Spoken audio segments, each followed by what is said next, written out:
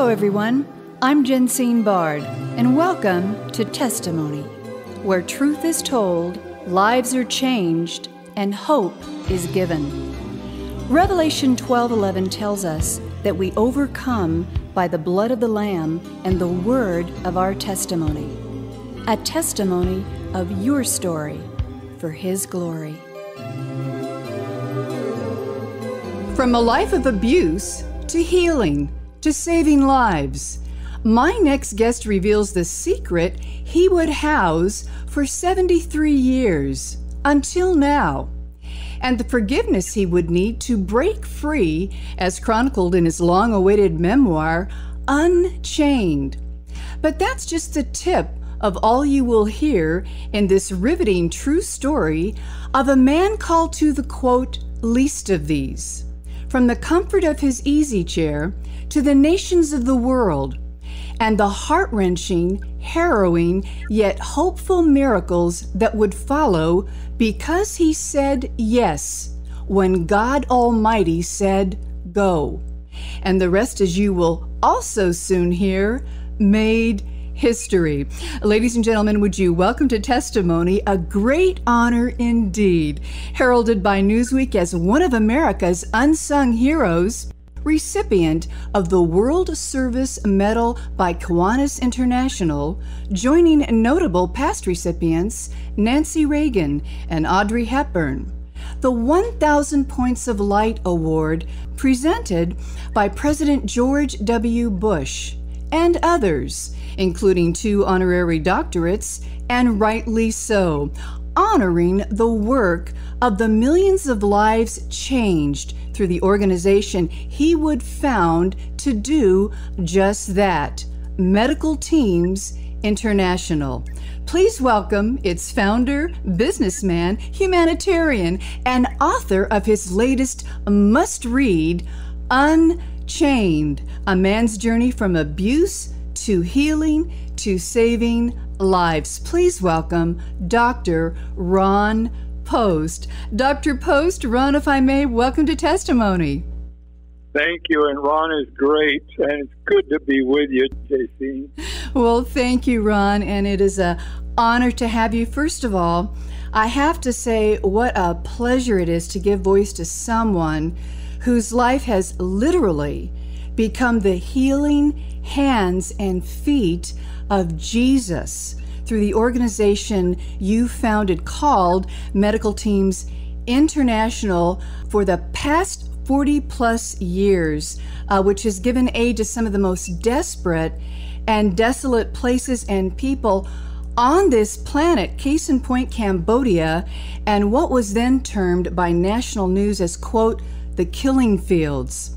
That began for you an ordinary day on a newsworthy day from your easy chair to a God adventure of a lifetime, and miraculously so. Can you explain?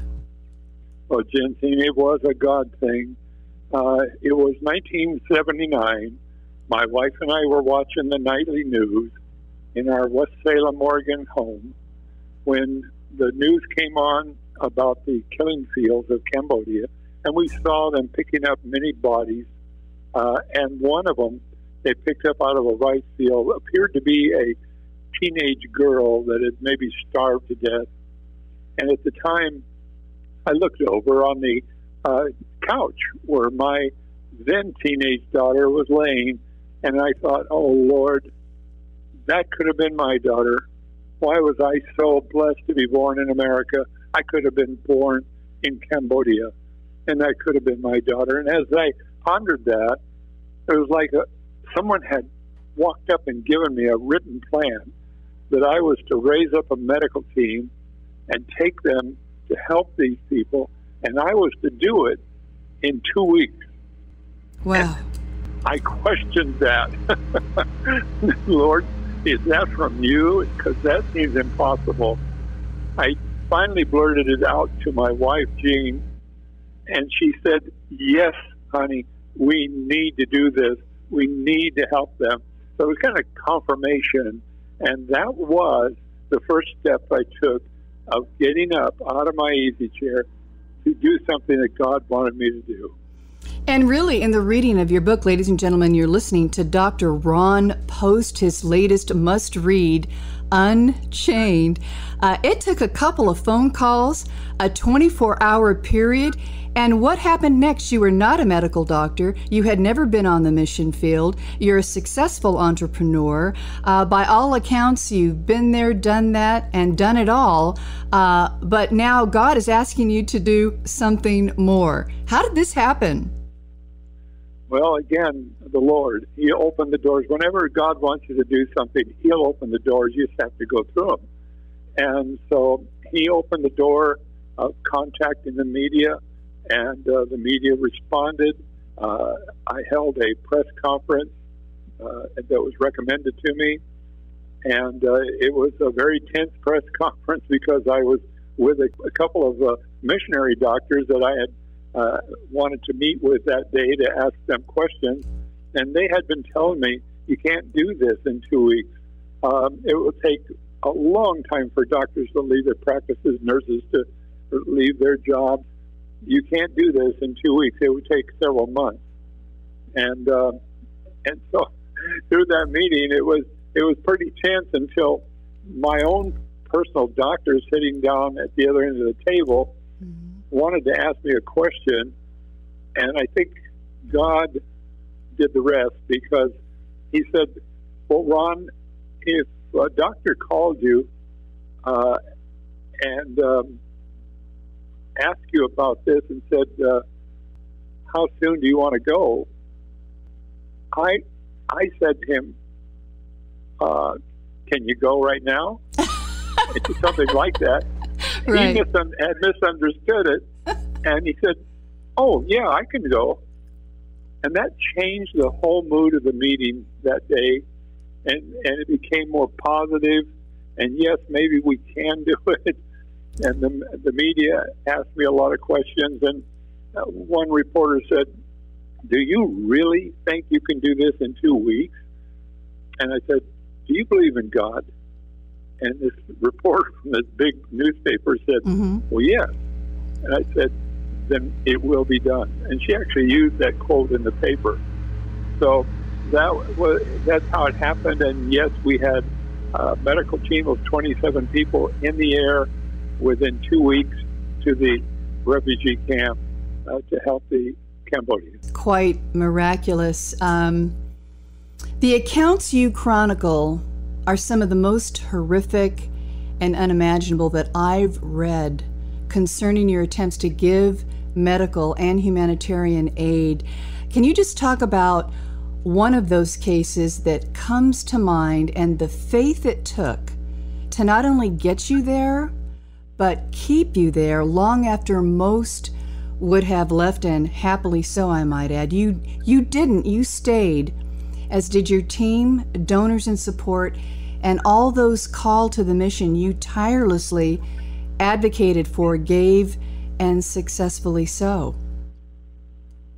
Well, I have to first say, before I tell you that story, that my story does describe the incredible volunteers who left the comfort of their homes to travel great distances and leave their homes and live in harsh conditions in order to save lives.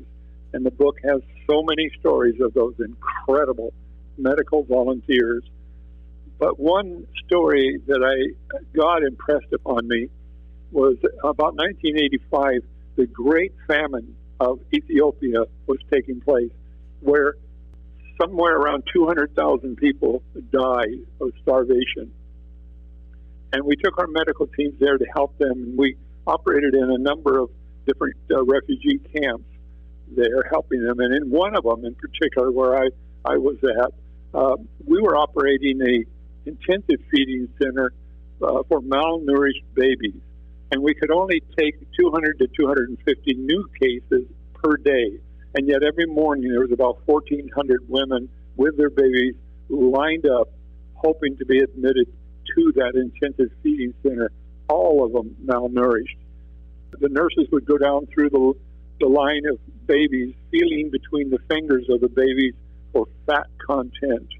And then from that, they would decide which ones were the worst cases. And then after just making the selection, they would go off in a corner and really cry because they knew that some of them that they didn't pick would probably be dead by the next morning. They were so malnourished. And yet we could only take that many a day and accommodate it. And so as I was watching one morning, I saw in the distance two elderly ladies coming towards me. In each hand, they held a little black bucket. And obviously, they were coming to try to get food. They were so emaciated. It really was just skin stretched over bones. And they came right up in front of me. And one lady, shortly after coming up in front of me, fell to the ground in front of me at my feet. The nurses tried to help that lady, but she died right there on the ground. Someone took a picture and later gave me that picture of her laying on the ground. And I keep it to this day, but I really, in a way, don't even need it because the picture will always remain in my mind. She's laying on her side, and a few inches from her hand is that empty bucket. Wow. And God impressed upon me that, Ron, I want you to go home and tell your people that there are millions of empty buckets in our world that need filled. And I call you to fill them. You, the American people, you, the family of God, to fill buckets everywhere. There's empty buckets in our country. There's empty buckets overseas. There's empty buckets of despair and hunger and illness and all kinds of things that people need filled. And I'm telling people now, take from your bucket and fill someone else's bucket. You'll see that theirs begins to fill, and you will see that yours never goes dry. But that's the message that God gave me from that experience, and I've been telling that story ever since. Amen and amen. Ladies and gentlemen, again, you're listening to Dr. Ron Post, his latest must-read memoir, Unchained. Dr. Post, I want to switch gears just a little bit. This is also a part of your very powerful, impactful, and riveting book, I must say. We understand the effects of abuse, which you explain in Unchained, and how it can, quote, shut a person down and up, as it did for you for 73 years, despite your success as a business entrepreneur, and some might say overachiever in life and in Christ. Talk about that and the freeing that came when you chose to forgive the perpetrator, plus the freeing it would bring to others, namely your beloved Jean of blessed memory, whom you dedicate your book, Unchained. Thank you. Yes, I did suffer childhood abuse, at first by my father, who was going through a difficult time in his life, and I didn't know it till later on how difficult it was. But unfortunately, he took that out on several children, including me and the family.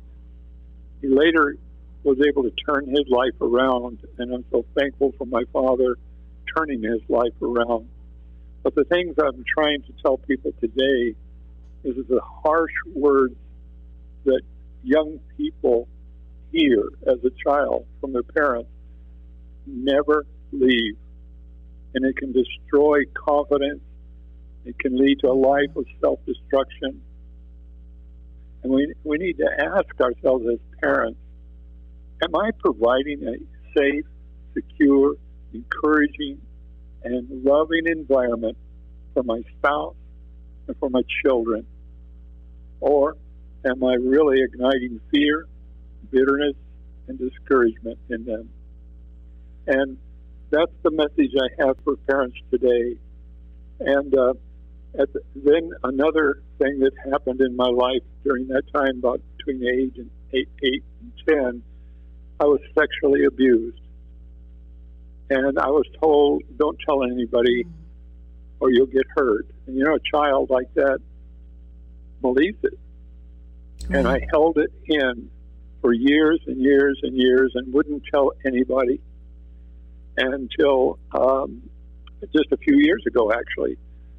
But the process in my life was that I went through a lot of difficulty in my growing up because of that. And the thing that saved me was one Sunday night going down an aisle at the First Baptist Church of Oxnard, California, and giving my life to Jesus Christ. And I was 27 years old. And God began to change me from the inside out. But it took another 7 years for me to get the attention from God that I had not forgiven those who did that to me. Mm. And so one night, I got on my knees and I said, God, I forgive those who hurt me. And I pray, Lord, you will forgive them. And when I got up, I literally felt like a new creation. I really did. Mm. It changed me in a moment. And I know now that had I not forgiven those who hurt me, God would not have called me to begin a great work in my life later on. And in fact, the Bible is so clear about that. It says, if you forgive other people when they sin against you, your Heavenly Father will also forgive you. But if you do not forgive others their sins, your Father will not forgive your sin. We need to understand that. Even many Christians today harbor unforgiveness. And God is saying, I can't even forgive you if you can't forgive your brother. And so it's pretty important to do that. And I'm telling people today that if you've had childhood sexual abuse, please know that you can recover. You can have a life of meaning and purpose. Don't let the ones that hurt you keep you from being everything God wants you to be. And I tell them, you cannot change the past, but you can change the future. So you can have a meaningful life. But it took me then, after doing that in the early 1970s of forgiving them, it still took me many, many years until one day, about 3 or 4 years ago, the Lord said, you need to tell your family. They need to know what your life was then versus what it is now. And so I gathered my family and told them what had happened in my life. And yes, it shocked them, but now they understand. Well, praise God. And one of the ones that you shared was your wife, Jean, who you recount in your book. Ladies and gentlemen, you're listening to Dr. Ron Post in his latest must-read, Unchained. Share with us her thoughts as you shared your story. Well, actually, I had quite a surprise after telling my wife. She looked at me and she said, honey, thank you for telling me, because I want you to know that I had some abuse as a little girl. Someone touched me inappropriately, and it really hurt me for many years. And so it was freeing for her to hear that. Right. And of course, she became such a part of Medical Teams International, helped out so much, worked so hard. And I'm so thankful for her, even though last December 5, she went to be with the Lord through dementia. And I miss her terribly, but I have such great memories of 63 years of marriage. That is remarkable. Ladies and gentlemen, again, you're listening to Dr. Ron Post, his latest must-read, Unchained. And your wife, your beautiful Jean of blessed memory, she helped put conferences or banquets together, I should say, to raise money on a regular basis. So she was really in her element and in her gifting. And you talk about that in your book, The Different Ways. I like to say not everyone is called to be, quote, boots on the ground missionaries, but we can send those who are with our finances, our prayer, our support. Talk about what you are doing now in the organization you co-founded called missionicrease.org, and why supporting those advancing the gospel of Jesus Christ can be just as worthy, and the biblical training your organization provides for nonprofits to do just that. Yes, in 1999, the Lord called me away from Medical Teams International because he had another organization he wanted me to begin. In our country, nonprofit Christian organizations struggle with trying to raise funds. And they also, there's a divide between the church and the parachurch historically. And God called me and a couple of dear friends of mine, Dale and Gail Stockamp, to begin a work in helping those Christian ministries learn biblical fundraising, learning how to treat a donor as not just a giver, but a partner in their ministry, and then how that will grow their ministry. And it started out in a borrowed office space of about 5 by 5, and it has now grown to training centers all over America in major cities where there's training going on for the Christian ministries in that area, training them in biblical fundraising and church relations so that they can learn to partner with the church, because that's what God would want them to do. And so we're training somewhere around 3,500 ministries a year now in this country, and they're growing by leaps and bounds. And so I've really been able to multiply myself over and over and over by helping these ministries, and we do not charge for it. It's free. We give free workshops in all the different aspects of fundraising that they can come and receive a good education in it so that they can grow their ministry. And it's been tremendous, the response. And in fact, just recently, 2 men arrived from England and are investigating Mission Increase as far as taking it back to England and starting Mission Increase England. And we're quite excited about that. And that organization is called Mission Increase. It's our job to increase the missions in this country. Amen and amen. And I loved what you shared in your book about this type of an organization that instead of incurring competition, it eliminates competition.